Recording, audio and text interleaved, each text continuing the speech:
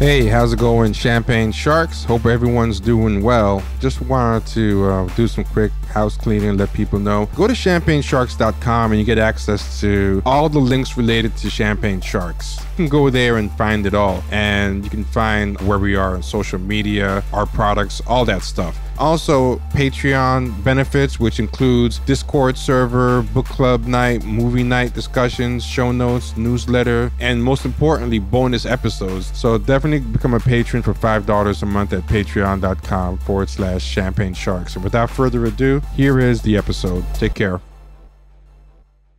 Hey, how's it going, Champagne Sharks?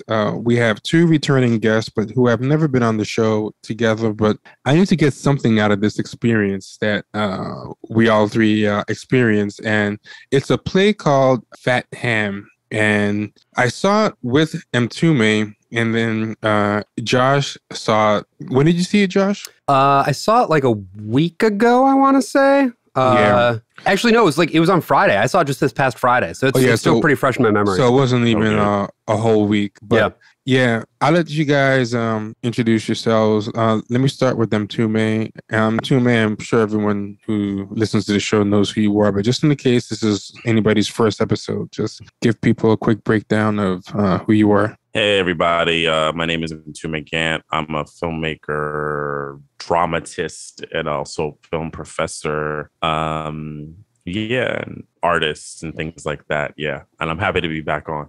Yeah, happy to have you. Josh, if you don't mind just introducing the people and let them know who you are. Sweet. Yeah. I'm Josh Borman. I am the co-host of a show called The Worst of All Possible Worlds. And, Trevor, you've been on our show before. I've been on your show before. And really excited to be back and talk about this fucking terrible play. Now, there was a perverse part of me that was hoping Josh should be one of the white people who likes this play. Just because I want to pick the brain of somebody. But also, I feel like it would be too painful to talk to someone who I'd never be able to look at Josh the same again. So, I mean, I think that if you have questions at different points about what was this thing trying to do to your average, I guess, white person, I might be able to shed some light, even if it's not my own personal opinion necessarily. Because there were a few things about this play where I was like, I see what it's going for here, even though it fails to do that. But yeah, no, I agree that somebody who's totally in the tank for this thing would most likely be deeply cringe. I feel like this play was written by a human bot. What I mean by that is AI and machine learning and stuff, they have to kind of get inputs, to kind of simulate something realistic. Like no matter how well you program the algorithm, it needs some observation of human behavior and some, so for example, I don't know how many people know this, but those captchas and all the stuff that they have, on Google, whenever you sign into things and they make you click the lights and the hills and all that stuff, or they make you type in what the scribble is, because they're trying to use you to train their AI. So right. We're all part of this giant experiment, and it needs a lot of observation of correct behavior, but also even the ways in which you're wrong, kind of help, program it and whatever. And I feel like this is the kind of thing that's written by AI. Like someone just fed in Strange Loop, they fed in maybe Hamilton, they fed in a bunch of, things. They fed in Shakespeare's Hamlet, obviously. Yeah, exactly. Hamlet. All those plays and TV shows that are about quote unquote reclaiming something white that was never, black in the first place, what they do with Lovecraft Country. I feel like there was a little bit of that in there. Yeah. And none of it cohered into anything. It felt like there's nothing wrong with taking from 4 or 5 different things that are in the cultural ether, but you have to find a way to synthesize them and make them work. And this just felt like an unfinished AI just slapped together 5 things it observed. Didn't try to make them cohere at all. That's my take. Yeah, I mean, I think maybe we should summarize the play for the people at some point, but I think I'm totally with you, Trevor. And I think it's an example of whether it's conscious or subconscious that the playwright knows actually to make a play like that successful, he kind of has to synthesize little things that are in the popular discourse. And then also and then keep it ominous. Like, I think the thing, and we can get to it, that show pissed me off on multiple levels, but I felt like the ending of the show, we can get to that later, was prime example that the show really committed to nothing. And I think that's purposeful. And I think that's really interesting for this age where all these people seem to act like they have these deep fucking convictions, but they can't write a fucking play that has a solid statement about something. It's so weird. They're so mad at everybody else. I don't think they're trying to. That's what I'm saying. Yeah. But that's what I'm saying. They're not trying it. But they are the same people who shit on people for oh, you're being wishy-washy. Oh, why are you not supporting people? Why are you not? And I'm like, you write wishy-washy plays. Get the fuck out of here. You know?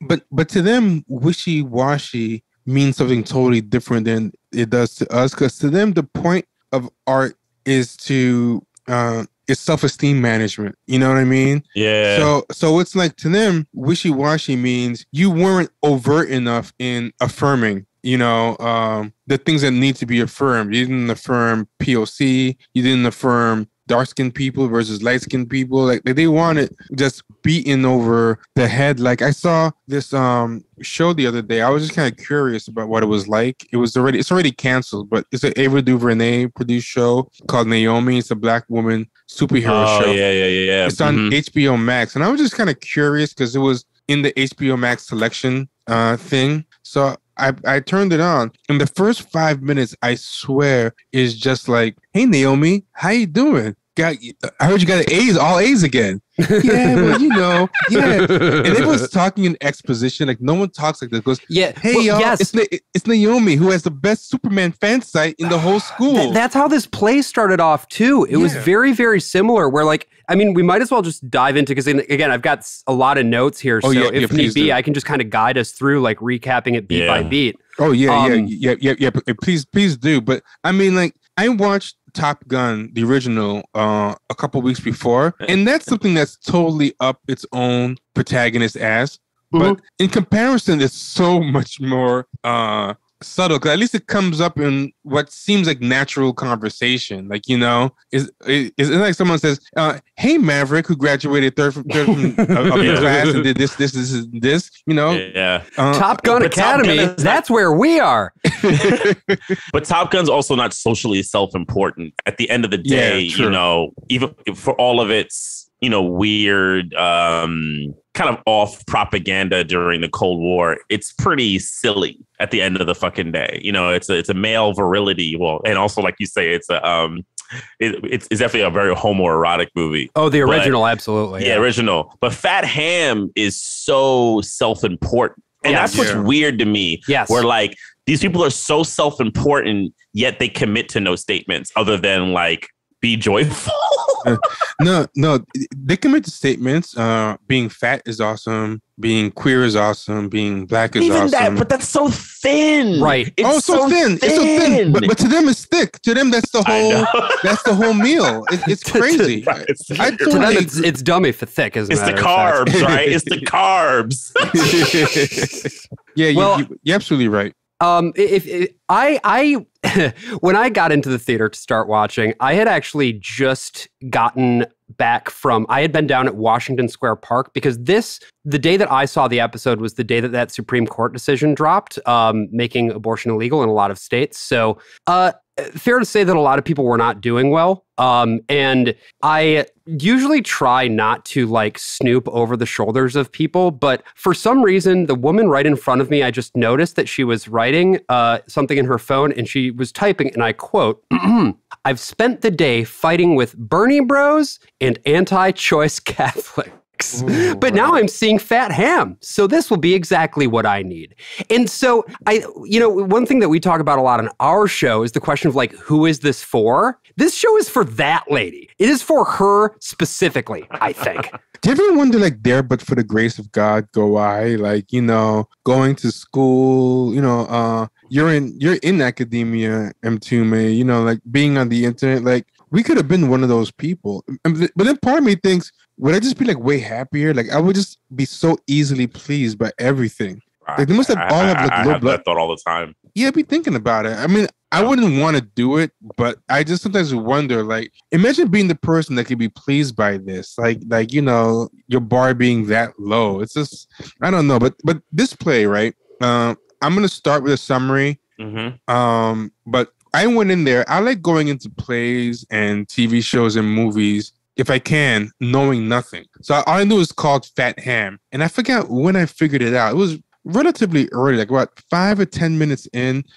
Still probably later than I should have. But I was sitting there and then it clicked to me. I was like, oh my God, is this about a fat Hamlet? Like, right. I'm like, no, this can't That's the title. That's the title of the play. Yeah, I'm like, is this Hamlet? And I said, oh wait, this is Fat Ham? But there has to be more to this than just being a fat black version of Hamlet. But pretty much what it was. And it was... Yeah. And I don't know what it was trying to say. I don't know if it was trying to be body part. I mean, I don't know. And then I think the queerness, okay, the blackness, the fatness, the queerness, I'm telling you, I just think it was just trying to take a lot from Strange Loop. And then there was also like the idea of reclaiming something. So, I was thinking like Hamilton, like, oh, we're reclaiming the founding fathers and making them ours. Oh, we're taking H.P. Lovecraft and making it ours and quote unquote reclaiming it, which makes no sense because I don't know how you can claim something that was reclaim something that was never originally yours. But for the most part, it's just Hamlet, but with a lot of tongue-in-cheek kind of Easter eggs. Very self-pleased at itself for, I'm not sure why it's so pleased with itself. It's very pleased with itself. Yeah. And there is a tradition of people of color doing versions of European classics and readapting them. Like there was the one in the aughts, The Drowning Crow, which was a Black adaptation of The Seagull by Chekhov. I know it because I was actually in an original reading of it. Is it good? No, it sucks. Oh, okay. And what's his name starred in it? Anthony Mackie actually starred in it. Back in it was on Broadway in like I think 2005 or something like that. And it's not very good. It's just The Seagull with like modern day Black language. It's and I think it actually is probably a quiet inspiration of a lot of shit like Fat Ham, because it does. I forget who's the woman who wrote it. She's someone who's known. Regina Taylor.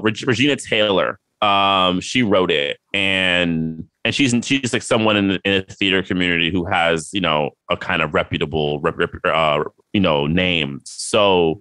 Oh, I'm looking at this now. It got started in Chicago, apparently. Yeah, it got started in Chicago. Then there was I did a reading of it at Baltimore Center Stage. Oh, okay. Either 2003 or 2004, Marion McClinton, who was, the second August Wilson director, directed.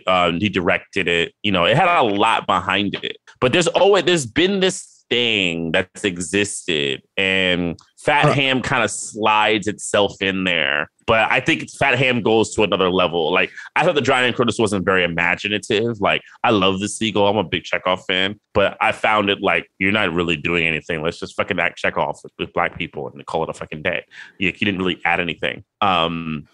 Here's another example. How about Carmen Jones? I feel like that's an example of taking something European and making it Black. It's funny. That's a movie to me that I find kind of flawed. But same.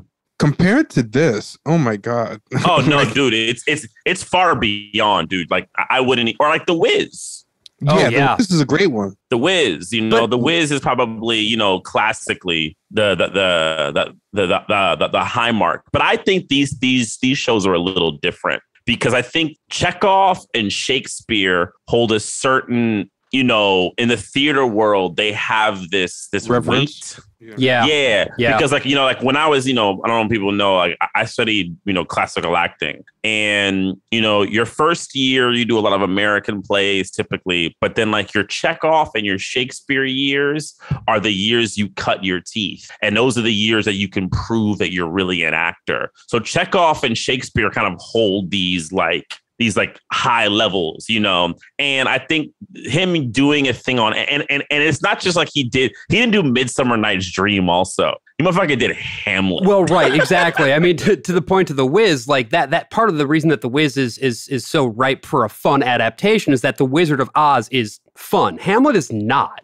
No, it's long, complicated, and it could be a chore. Yeah. You know what I'm saying? I've seen Hamlet twice, in my life, and one time was really a chore. The second time was like less of a chore. Well, my history with Hamlet is I did a college production of it. I was assistant director on it. And that was like, as is to be expected from a college production, a horrible goddamn production. And even so, Hamlet has always been a really interesting play for me because it is definitely, of all of Shakespeare's plays, it is one of the ones that is the most, I guess, inward facing in a lot of ways, right? Like you have this protagonist who's a real enigma, but which again, such a strange choice to do in this kind of an adaptation due to who that character is. But I have seen a lot of different productions of Hamlet. And so as soon as I grokked onto what the thing was doing, which was right away, actually, because in the playbill, there was a note that was like, this isn't just Hamlet. the playwright had written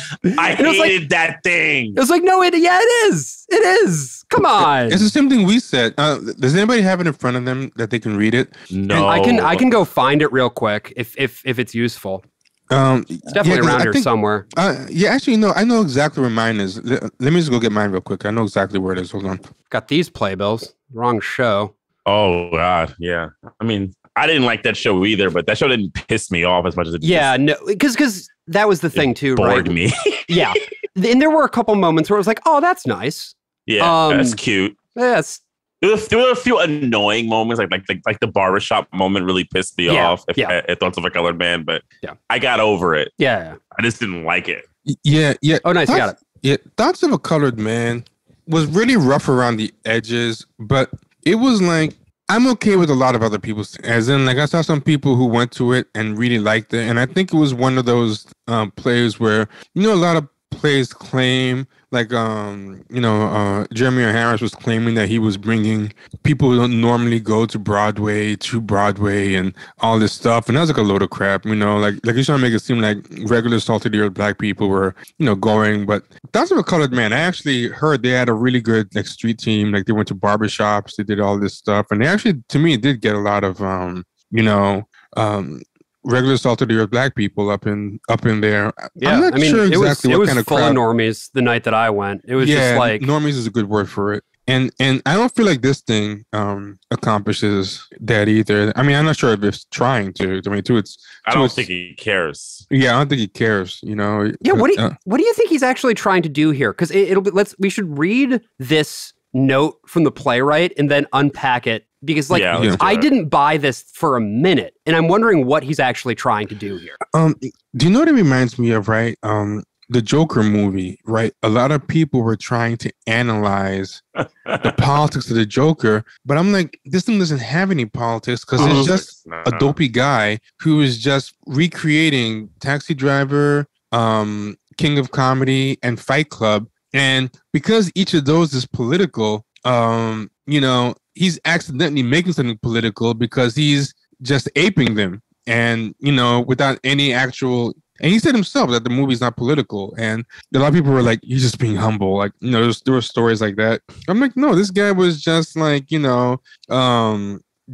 regurgitating like other movies. And I feel like that's what this guy's doing. He's just saying statements that, are in vogue, whether they make sense or not. So I think there's two statements he's trying to simultaneously say, but they don't go together. One is like the whole thing that's very popular about subverting, like, I'm sick of slave movies. I want to do a movie about black joy, and I want to do a movie about, being soft. So people are taking like classically like depressing black settings and then making something surprisingly like, happy about it, you know? And then the other thing is like reclaiming things that Black people were supposedly quote unquote excluded from. Like there's this kind of thing where you know, the whole Bridgerton thing and all these different things where people acting like just being true to history somehow is excluding them. Like they were supposed to be in Oliver Twist, but they missed but Black people missed their invite somehow. It's just this weird mindset. I don't know where it comes from.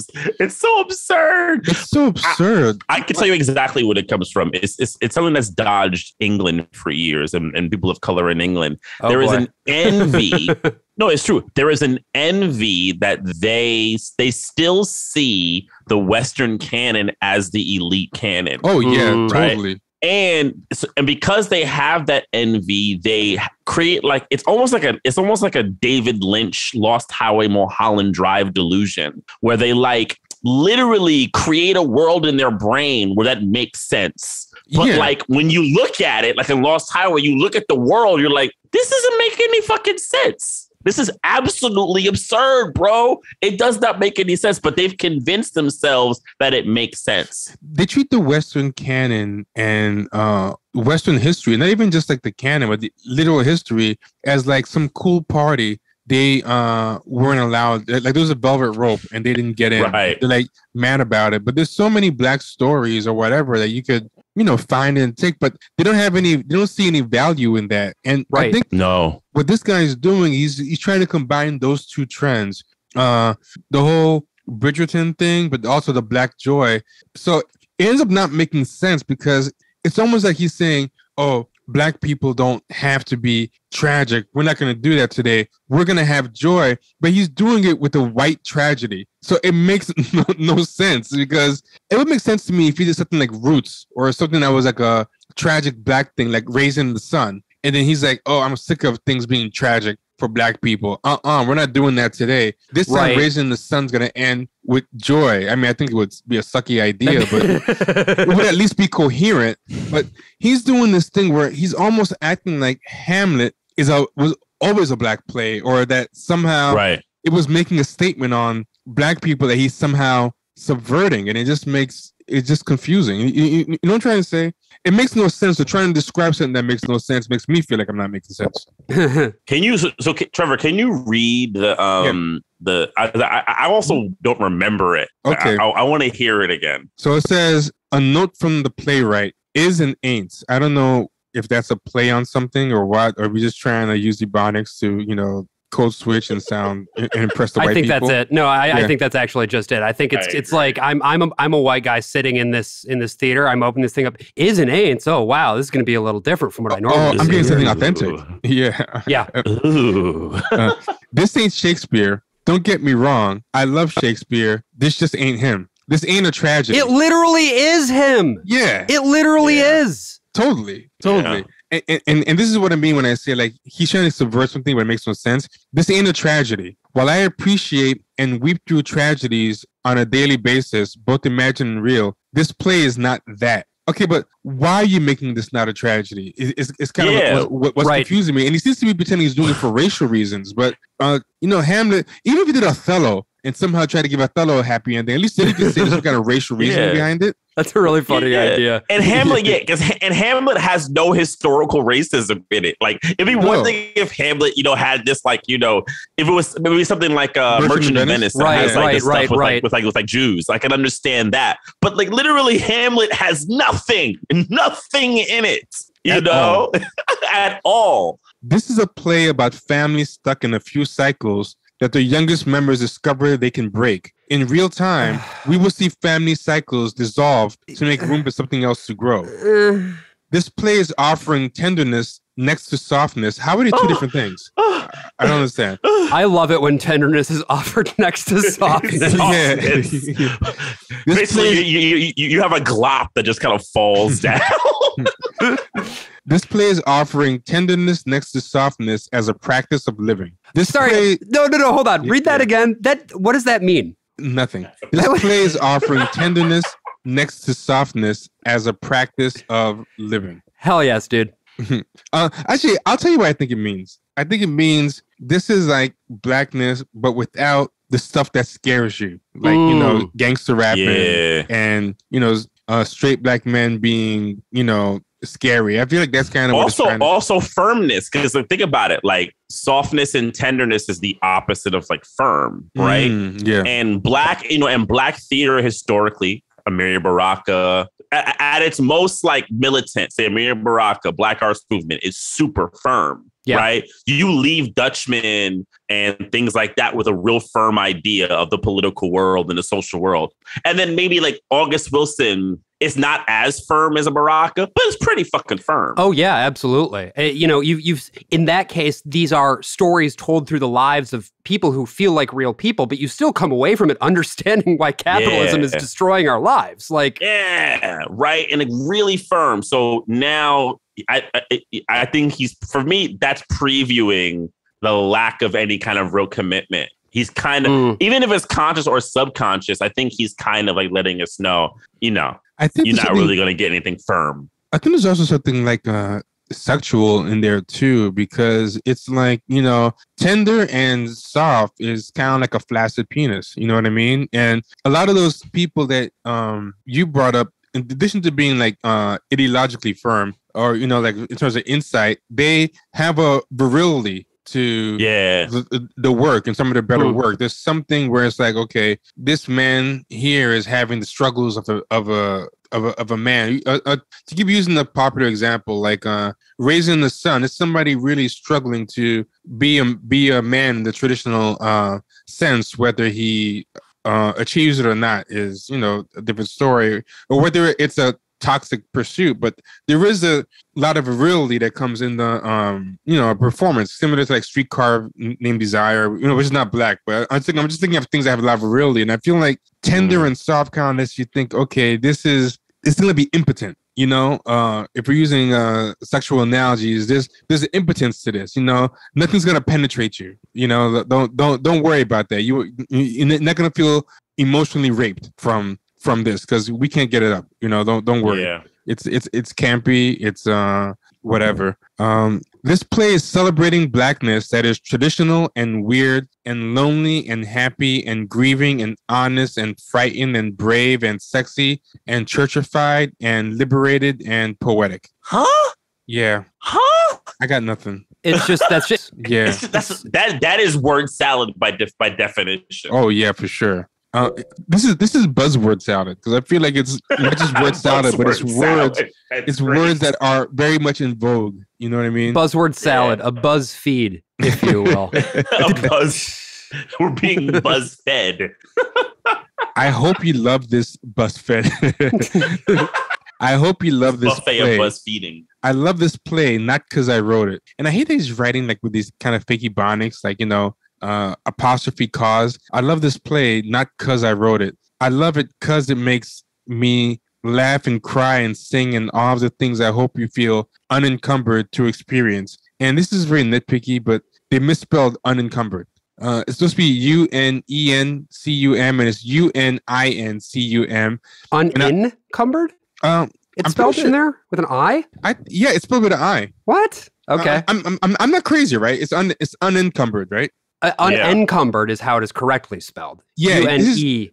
This is UNIN. And I was telling Mtume after we saw, I'm like, this right there is representative of the whole show. Like, how many eyes did this see? And nobody noticed. And I'm like, nobody really cares. People are treating this, I hate to say it, but people are treating it like my kid did this, fucked up ashtray and it's lumpy, or I've used this example many times, or a kid comes home from like second grade art class and gives you a picture of the family and it looks all mutated, but you just put it up because he's in second grade. You gotta have lower expectations. You're not gonna nitpick the shading, like the lighting hit wrong, what were you doing? And I feel like that's kind of this. I feel like they just let them do whatever. Like I just can't believe anybody was paying attention, as far as proofreading this thing. If they had an editor or the proofreader, would have missed unencumbered, unless they weren't really caring, what was in there. Yeah. Or maybe they thought it was some kind of Ebonics thing. Like no, that's just a typo. I mean, look, they let Amanda Gorman become famous, and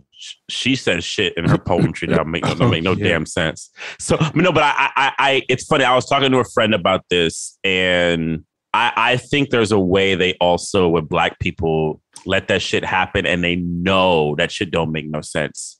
And they think it's cute. Look at the Negroes trying to be poetic, even though it's wrong, but whatever. I think it's really embarrassing that they don't notice it, that they're just like weird novelty people and they let you be like literally grammatically incorrect. When you like in the moment you're supposed to be. There's one thing if you're like doing a play on words, like somebody but like people like Langston Hughes or like Zora Neale Hurston, they were fucking super literate. Yeah, and extremely precise with language, right? Yeah, and you could tell when they were doing some like funny shit or when they were like, you could tell when they were being off. They would never make a mistake like that. Yeah. And if they caught, if like the early, galley of the playbill came out or whatever, and they saw that fucking typo in their note, they would be like, you need to fix this. Fix this shit. Who did that? Yeah, Langston, I'm like, what the hell? Get the fuck out of here with that. Baldwin, come on. You think he would have did that? Yeah, right. Hell no. But how do you think they got through? Do you think like no one really read it, or they read it and noticed it but just didn't care? Because they're like, oh. I think it's the second. Yeah, I think he probably submitted a version of it with the typo in it. And rather than if we really want to get into the weeds here, I do actually think that this might reflect sort of what you guys were saying about the creative process here, where normally somebody would submit something like that and the note would be, hey, there's a typo here. Why don't we fix that real quick? But I think that maybe, again, and this might be reading more into it than is really there, but I do think that on some level that the artistic leaders at a lot of primarily white institutions are afraid on some level of giving the criticism, giving the notes that are about the actual artistic integrity of a given thing out of fear that they are going to come across as being imperious or unwoke or, that sort of thing. And in fairness, there are some people who are incredibly racist who do death by 1,000 cuts to, exclude people from their institutions. But it is an entirely different thing when it's like, I don't know if I can correct this typo because is he going to be mad about it? It's just like, yeah. Does that make any sense? Totally. Because I've heard a few things about a lot of these like plays that we've seen that have come about. Fat Ham and I've heard like they've kind of zipped through the developmental process when it comes to plays. Like they don't get the same kind of scrutiny. And I think there is this thing because of, the We See You movement and all of that, where they're kind of just like, well, does it really matter at this point if we like give it rigorous development? It doesn't. If anything, it might make us look better. It's representation. And also we get behind you. Yeah. I don't really understand the Black voice. You know what I'm saying? So I can't really criticize you when I'm kind of like, I don't know, man. There is a certain level where a play is a play. Yes. And if you know enough about theater, you could go, this doesn't work. Because I think in a weird way they thought it was authentic too, to have misspelled, kind of like Brian thought it gave some character to it. It made it seem more. But isn't that racist, bro? Black. Oh, totally. Totally. It's so racist. Josh, I cut you off. What were you saying? Oh no, I was just going to say that. Oh God, let me see if I can get it back. I'm just looking at my notes too. It's probably response to Encumbered and the whole being afraid to development process, things of that nature. In the We See You White American Theater and all that stuff. Oh, in a good play versus a bad play, right? Throughout this thing, I think we should probably pivot into talking a little bit about the actual content of the play. And maybe I can just use some specific examples here of like things that I found frustrating, right? Because at the beginning of the play, you've got basically the Hamlet equivalent. His name is Juicy in this play. And he's coming out and he's talking with a friend who's just openly watching porn on his computer and is like, yeah, man, I jacked off to this. And this scene, I don't know about you guys, but this first scene to me, which is supposed to be kind of setting up the, ghost of the dead father coming back in the realm of Hamlet, that sort of thing.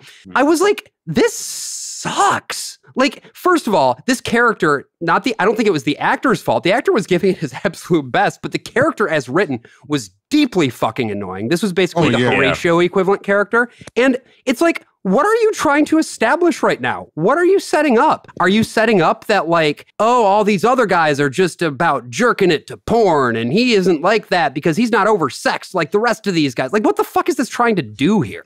You know who he reminded me of?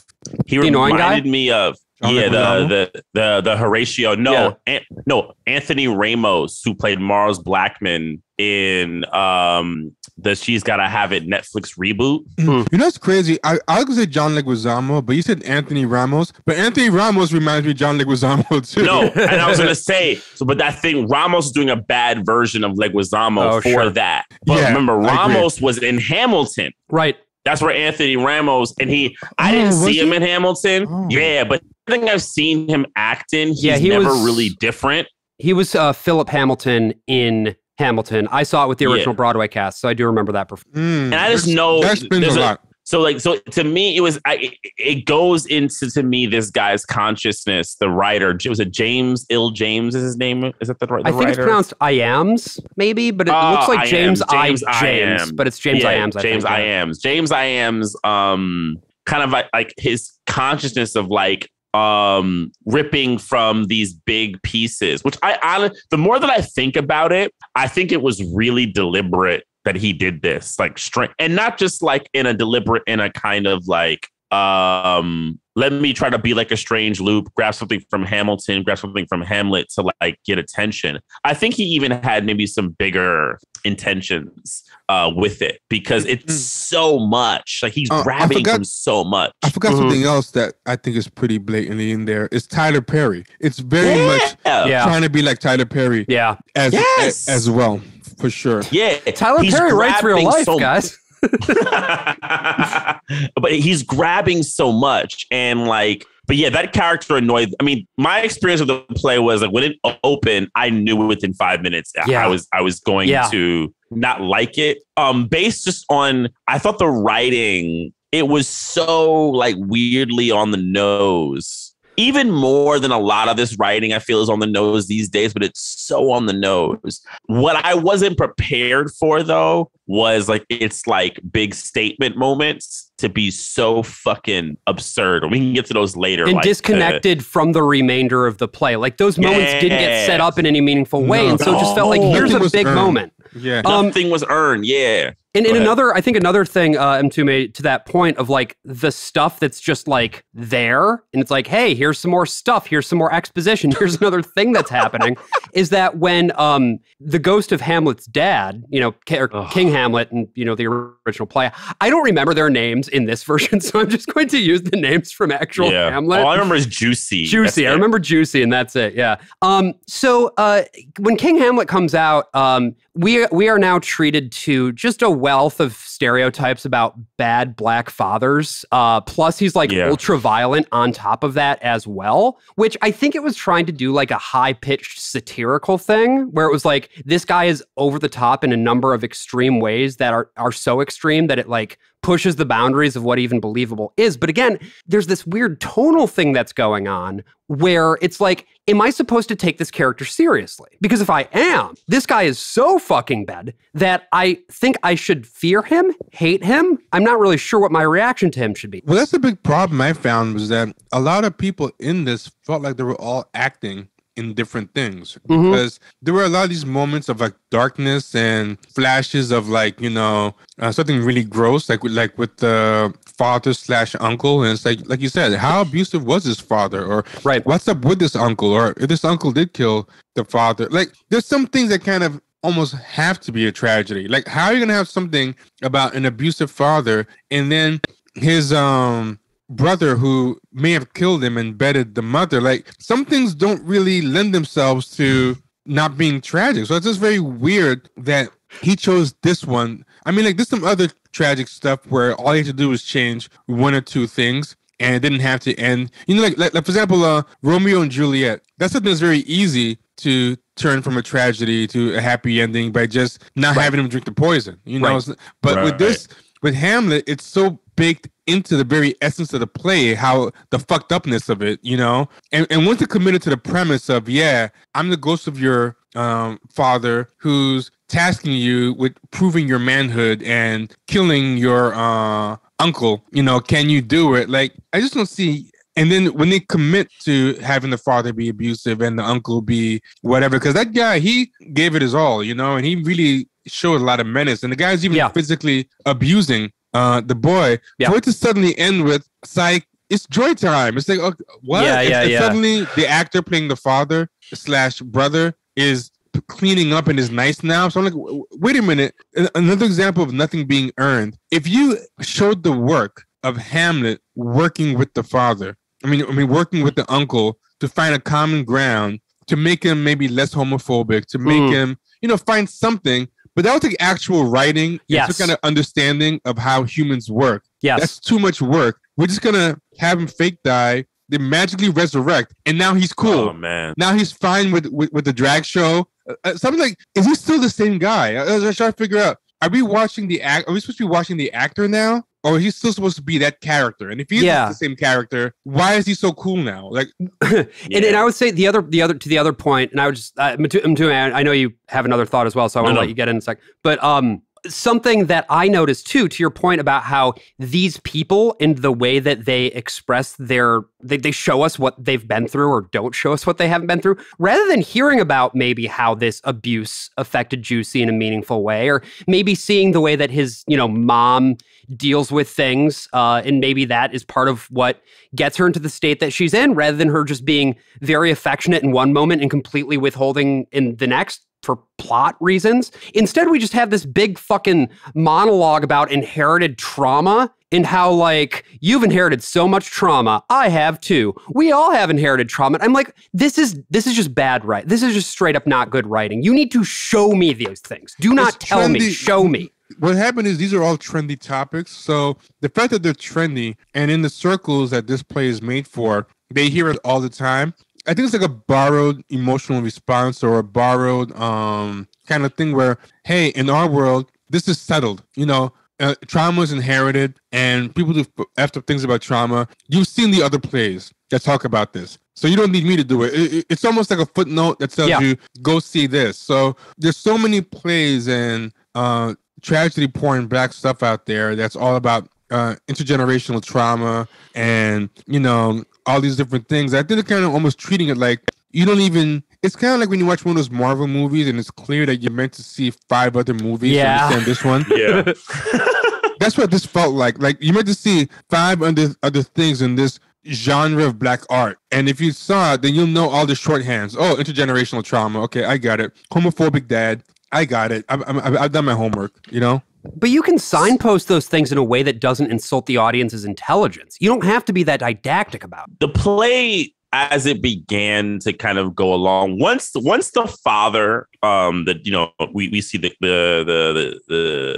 dead ghosts, and then they established the whole thing of the uncle possibly being the killer and all of that, and the mom, they established a kind of pretense, and where we know it's Hamlet, it's synonymous but different. Once they start kind of going into the trauma stuff and the inherited trauma, I started getting really annoyed, because then I realized also the guy doesn't understand Hamlet, the play. There's a huge element to Hamlet where Hamlet's annoying. Mm-hmm. He's actually the thing that people like kind of focus on about Hamlet is that he's indecisive. He's also a brat. He's a spoiled rich kid. Yeah. Right. And I found it interesting that he seemed to take out all of that stuff. I was like, well, why are we watching essentially like, is it like a middle class family? I was like, no, honestly, if you're going to do a black version of Hamlet, you should actually do it with a high class. They should be rich. Family. Absolutely. They should be super fucking rich. Right. And the kids were bratty. Now, in this play, the kids were bratty, but they were making their brattiness somehow earned because of their generational trauma. And I'm watching it and I'm just like, stop complaining. Y'all are fucking annoying. Well, and bratty kids. I think too, yeah, like just to the point of like, I feel like we do this every time we talk about theater, Trevor. Like we always end up thinking about like, what would a good version of this play look like? Right. But like, for one thing, it doesn't make any sense whatsoever that Juicy would be going to the University of Phoenix online. That doesn't track with Hamlet at all. He would be going to fucking Harvard, or you could have him go to Howard if you wanted that piece of specificity there, right? But like, don't make him be going to University of Phoenix, and don't make his mom be stealing his tuition money away from him to pay for a grill or whatever. But that makes no sense. But I think in his mind, he was doing subversion, but it didn't matter if the subversion made any sense or added anything to it, which it didn't. Like, I mean, you got to justify these subversions, and none of these subversions improves anything. It just kind of makes them think, oh, you know, this is black, so. And I want it to be like Tyler Perry, so I want it to be blue collar people. And I don't care if I'm putting a square peg into a round hole. I'm going to jam this thing in there to keep up with what I'm doing, which is we still never finished reading this. Wait a minute, there was more? I thought that was it. I thought that was it too. You can't do this to me, dude. Oh, finish it, bro. Yeah. Let me just finish it. I mean, I know that you will meet this play with everything you've experienced, getting from point A to this particular point B. Hell, everything you've experienced in your life. You brought all of that with you, and I hope this play offers you a space of gratitude. That's true. The woman in front of me was dealing with the trauma from fighting with Bernie Bros and Catholics online. that you have lived through so much life and still can find corners of yourself that are soft enough to ignite joy. I love my soft corners. Yeah. I'm sorry. Or whatever your softness gives. Personally, oh my God. My softness gives laughing it's giving too loud softness and kissing my teeth. But do what feels good. And that's basically what this is. It's just a giant. It's worse than I remember it. Oh yes, it's pretty bad. But it's just a giant. And I always talk to Mtume about this, about how everything now is made to affirm you. And this whole preamble is just a promise. This is going to affirm you. It's not going to challenge you. That's what softness means. Like whatever troubles you came in with today, this is going to help you deal with them. This is therapy. This is whatever. Like nothing in here is going to challenge you, like say the way that the Dutchman challenges you or something. Like it's just totally like, we're gonna pander to you, and that's fine because that's what people want nowadays. Something that crossed my mind too when I was thinking about this whole thing and how it was constructed. There's so much gayness in it, right? And it's perfect example of something that you're just doing to subvert stuff, but it doesn't, to me, really fit in with Hamlet. But there's all these plays that Shakespeare has. I think Midsummer Night's Dream is one of them, where there's gender bending disguises, men dressed as women at parties. As You Like It is similar in that regard. Yeah, As You Like It. There's a couple of gender bending ones, and I was thinking the act of being closeted, of performance, like the way the soldier comes out at the end and is so unearned and everything. Like, why not just find? But I think he doesn't. I think he not only doesn't understand Hamlet, I don't think he probably understands much Shakespeare at all. He just knows Hamlet. No, he just knew Hamlet's the biggest, most serious play that people talk about with Shakespeare. So I'm just going to choose Hamlet because that's the one that is has the most recognition. That's the one that I want to steal the borrowed emotional response from. But there's so many other Shakespeare plays I think would have worked perfectly and seamlessly, because first off, they're already comedies. So you wouldn't have to like try to force a tragedy to be a comedy. And they would flow so well with the themes of what does gender mean? What does sexual orientation mean? The Tempest would have been better. That's a good one too. The Tempest would have been better because a lot of that has to do with, that has to do with their lineage and and also children choosing their own pathways from their fathers. Hamlet doesn't really have anything to do with that.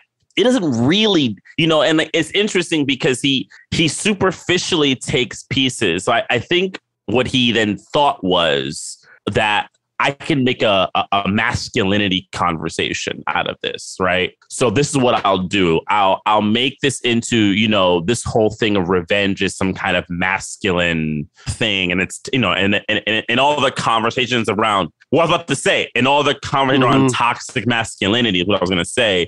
It becomes good fodder to like basically write some bullshit and then be soft at the end. You know. By the way, speaking of toxic masculinity, I went on Show Score, which is one of those sites, if you're not familiar, where people can just leave reviews. It's like IMDb for theater, basically. And half of the fucking comments are talking about how this play is just such an incisive exploration of toxic masculinity. And I'm like, it's just not. I'm sorry, but it's not. It doesn't, it wants to be that, but it just isn't that. And I think what was really frustrating about it too was that I didn't think that everything about this play was terrible. I thought that like the guy who played Juicy, I liked some, I thought he was doing the best that he could with what he had to work with, to be honest.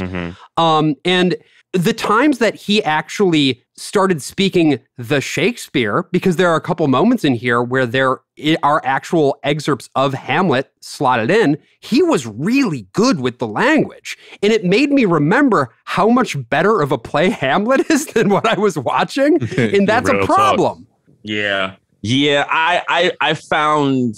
It was hard for me to evaluate what the actors were doing. I actually was familiar with one of the actors. He played Larry, which I also want to talk about, the military guy, because that was actually his arc. Was the arc in the show that made me the most angry. Okay, interesting. Yeah. That was the one that I was on like as a writer, as a dramatic writer, it was totally unearned, but also just this way that they do fake culpability. So I felt like he probably was writing the writer was probably writing the play and realized that Juicy doesn't have a moment where he looks a little dirty. Yeah. Right. Because at this point, everything's kind of happening to him and he never really does anything. Right. And I guess in the original, you know, and then he goes back to the original Hamlet where the Hamlet's probably biggest nasty thing is how horrible he is to Ophelia all the time. Right. And